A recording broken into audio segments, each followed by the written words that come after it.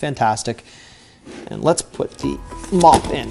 You could get a Robo Vac from a different company, but it's not usually a Robo Mop as well. So you just add a little bit of water right into this attachment, which is included with the Coredy Robo Vac. You seal it, and then the Robo Vacuum converts in half a second to a mop. And once you put the water into here, the Robo Mop goes in. And I should mention that this pad comes off to clean. You can throw it into the wash, which is great. Okay. Let's take this bad boy for a spin. Now you might know the saying, don't cry over spilled milk, and you certainly don't cry over it if you have a Robo Vac. That's also a Robo Mop.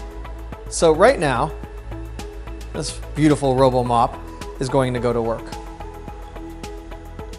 And I have deliberately placed spilled milk on the floor right here. But you'll see it's not spotting, right? It does one beautiful streak.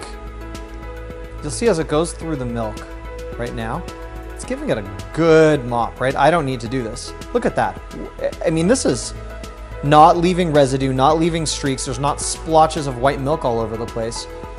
It's really doing a good job, especially as it goes back over the area a second time.